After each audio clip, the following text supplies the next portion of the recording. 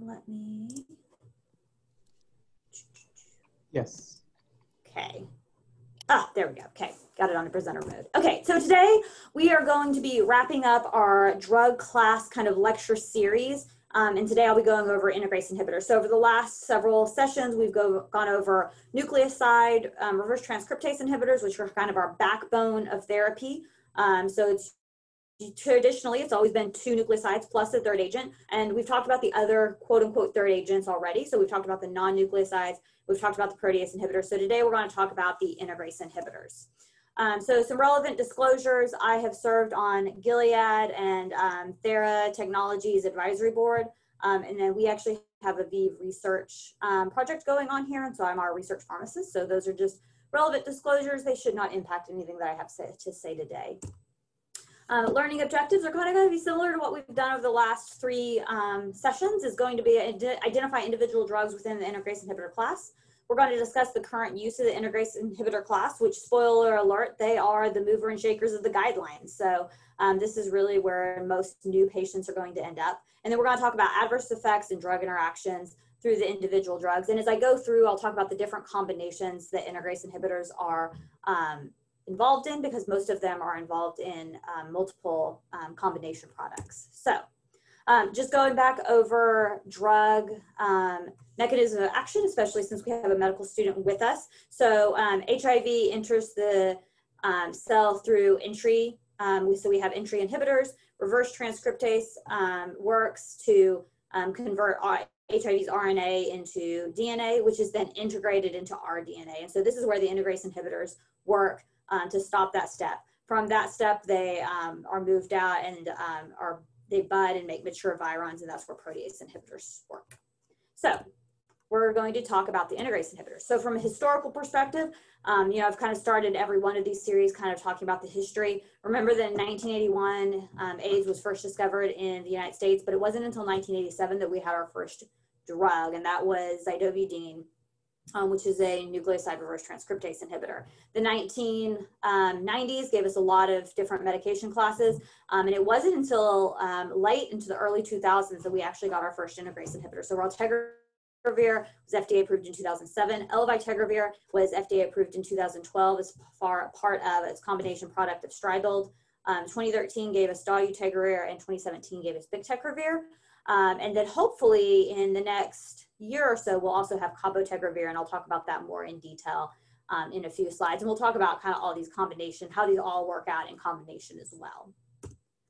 So here's our available integrase inhibitors. So we have raltegravir, which is brand name Icentris. We have elvitegravir, which is co-formulated as either part of Stribild and Genvoya. Elvitegravir is the only integrase inhibitor that requires pharmacokinetic boosting. So when we talked about the drug interactions from protease inhibitors and the pharmacokinetic enhancing effects that those bring, elvitegravir has very similar drug interactions because it also requires pharmacokinetic boosting. Dolutegravir and bictegravir came next. Dolutegravir is co-formulated in a lot of different formulations. It's by itself as Tivicay, but it's also with abacavir and lamivudine as Triumec, as in a 3-drug combination of 2 nucleosides plus the integrase inhibitor. Juluca is a 2-drug combination, as is Dovato, that has dolutegravir in it, and then Cabonuva, again, is the future, and we'll talk about all these combinations. Bictegravir, again, is our newest integrase inhibitor. I'm sorry, Cabonuva, I don't know what I was thinking. Cabonuva is not dolutegravir, it's going to be cabotegravir. I was working really hard this morning and to cut that. So hold that thought. If you made notes, scratch out Cabonuva under dolutegravir, and we'll come back to it. But bictegravir is our newest until cabotegravir comes out. Co-formulated is Biktarvy. From a molecular standpoint, dolutegravir and bictegravir are very similar, and cabotegravir will also be very similar. And so when I talk about things with dolutegravir with pregnancy, I also think of them with bictegravir as well, because we just don't know enough about bictegravir, but they are chemically similar. Okay, so let's start with raltegravir. Raltegravir was originally given as a dose of 400 milligrams twice a day. It now is available as a high dose that you can give once daily, but it still has to be 2 tablets. Raltegravir is not co-formulated into a single tablet regimen. And so you do have to add additional agents. So it would add your requirement of your additional NRTI backbone. So the A1 recommendation in the guidelines is that it's with TAF or emtricitabine. The great thing about raltegravir, it has minimal drug interactions and adverse effects are also very minimal. It's probably one of the cleanest integrase inhibitors that we have, and they're all fairly clean. The one thing you do have to worry about raltegravir and all integrase inhibitors, so this is going to be throughout the lecture, is you have to watch out for cation. So it will chelate if taken at the same time. So raltegravir, so calcium, iron, magnesium, any of those chelating effects, we want to be careful about taking it at the same time. So that's true of any of them. Moving on, elvitegravir is co-formulated, is either Stribild or Genvoya. So the difference between Stribild and Genvoya from a brand name standpoint is Stribild has TDF, tenofovir disoproxil, where Genvoya has TAF, or tenofovir alafenamide. Both are boosted, have boosted cobicistat in there for the elvitegravir boosting, and then both have emtricitabine. It was recently removed, no longer preferred for initial therapy, but it still is on the guidelines. And it was preferred for a long time, so we actually have quite a few patients on it. Again, requires pharmacokinetic boosting. So when you think about drug interactions of protease inhibitors, I also put elvitegravir into that same category. You're going to see similar drug interactions. So statins are problematic, and you have to watch your doses. Steroids have to watch your doses, etc. You do need to take elvitegravir with food. And so sometimes if I see a patient lose virologic control, I often ask them if they're taking their Stribild or the Genvoya with food, because that may be one of the reasons why they're not getting appropriate absorption. So dolutegravir. So dolutegravir has data in both treatment naive and treatment experienced patients. It's been a very well-studied integrase inhibitor. And so its dosing is going to be 50 milligrams daily or BID, but most of the time it's going to be daily in a naive patient. They also have some pediatric dosing, but I do not deal with pediatrics, so I will not pretend that I do, so I will not speak to those doses. But they do have, and many of the drugs do have data. I was just thinking about it because in our EMR, it often wants to, when it's been pulling over with our new EMR system, it's been pulling over a lot of Tivigay, 25 milligrams, and I've had to remind the residents to go back and make sure that they're giving the right dose. So 50 milligrams daily is the treatment dose for naive. You can do 50 milligrams BID with certain drug interactions. So rifampin is a big one that you would have to do twice a day.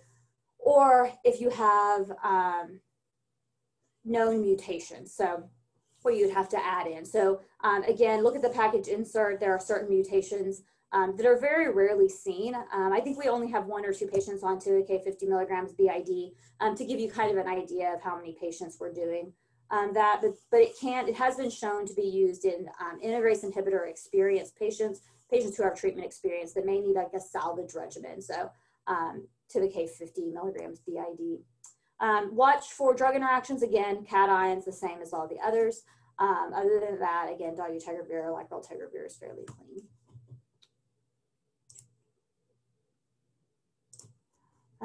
Next. So dolutegravir co-formulations, and again, I don't know what I was thinking. My next slide contains errors, so I'll just talk you through that. I love how Marin's laughing at me. I'm like, I don't know what I was thinking this morning. I was just off in la la land.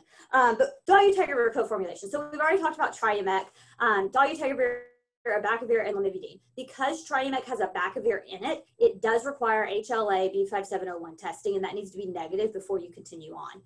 Triumec is still considered first line in the HHS guidelines for treatment naive patients, but again, make sure they have negative HLA testing. The other thing you would want to make sure that they have negatives, they want to make sure they have a negative hepatitis B, because in that case, you don't have the 2 agents to treat hepatitis B.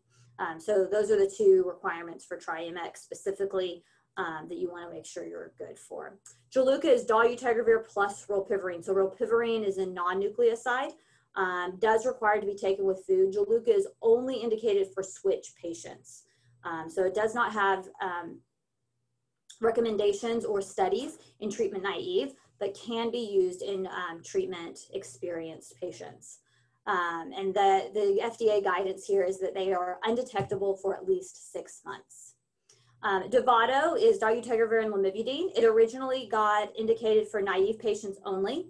and apparently my slides didn't update on this because I do remember doing this. It now has indication for naive and switch therapy as well. So again, you want somebody undetectable doing well, you can put them on 2 drug regimens. So Juluca and Dovato are kind of this paradigm switch for HIV therapy. For years, we've been doing 2 drugs, 3 drug regimens, 2 nucleosides plus a third agent, where Juluca and Dovato are kind of pushing into that and saying, are 2 drugs enough? And the answer is yes, it seems so if you pick the right 2 drugs. So dolutegravir lamivudine seems to be good for both naive and switch patients. Dolutegravir rilpivirine, good for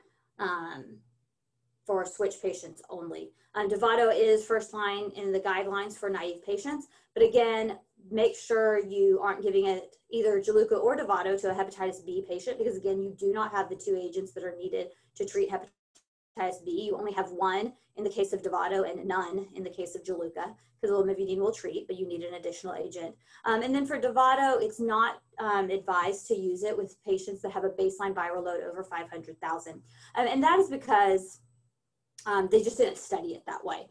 Would it work? Maybe, but they didn't study it. And so the guidelines came out and basically said, since you didn't study it, this is the cap we're going to put on it. So Juluca and Dovato kind of are the lead-in of the 2 drug regimens that push in to Cabenuva. And so this is where I made, that's what I did. I tried to move Dovato and I didn't. Obviously, coming back from a long weekend has really done great jobs for my slides, guys. So Cabenuva, not dolutegravir, that's an error. This is cabotegravir. Has not yet been FDA approved, but it will be cabotegravir plus rilpivirine as a long-acting injectable. I suspect it will get FDA approved first as Q4 weeks. So every 4 weeks, the patient gets 2 injections that are gluteal, but there is some data about every 8 weeks. So hopefully we'll be seeing some data about that. So I apologize for the errors in my slides. I was trying to update my slides really fast this morning to get them into NICI, and obviously I was still half asleep while I was doing it. So Cabenuva is going to be cabotegravir and rilpivirine. Again, hoping to get FDA approval sometime within the next several months. COVID pushed it back for several months. The last integrase inhibitor we'll talk about is bictegravir. So it's co-formulated as Biktarvy with bictegravir, tenofovir, alafenamide, and emtricitabine. So it's only available as a single tablet regimen. It's also available in first line in the guidelines. Again, drug interactions with cations. It is a smaller pill, so patients that are worried about pill size, Biktarvy seems to work really well. And you can also use it for your Hep B patients. So I know I've talked a lot about don't use this for Hep B, don't use this for Hep B.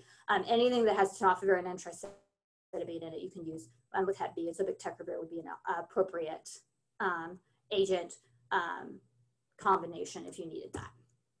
So adverse effects across the board are pretty similar. Integrase inhibitors are very tolerated. So even the patients that have these, they're either rare or they're pretty mild. So insomnia, and I've seen both insomnia and fatigue, so sleep changes. And I just tell patients to change the time of their administration if it's all possible. So if they're having insomnia and they're taking it at night, try to take it in the morning.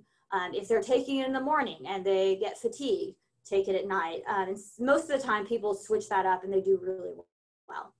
Headaches seems to respond well to over-the-counter medications and goes away within the first several weeks of being on medications. Nausea and GI upset are rare with the integrase inhibitors. It's very rare that I have a patient complain of that.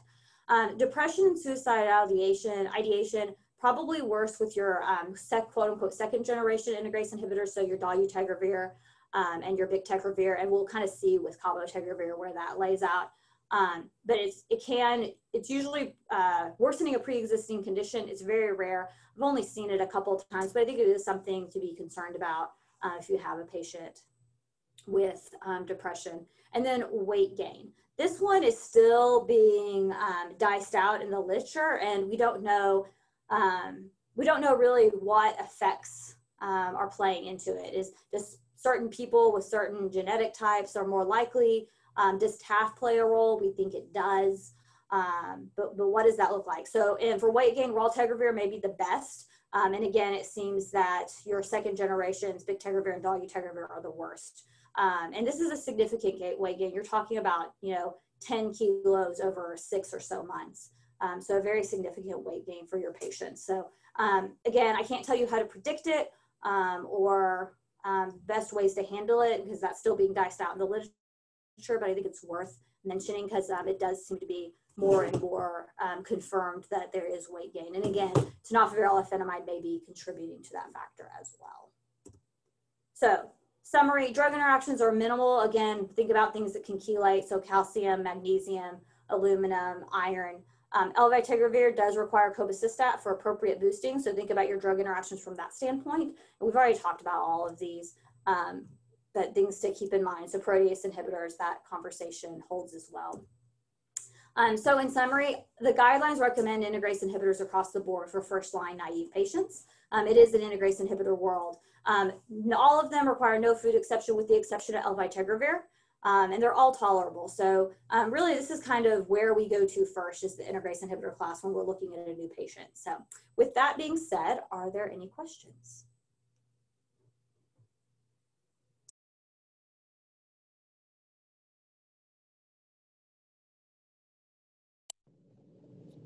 Okay, very good. Thank you, Dr. Connell. Does anybody have any questions or comments for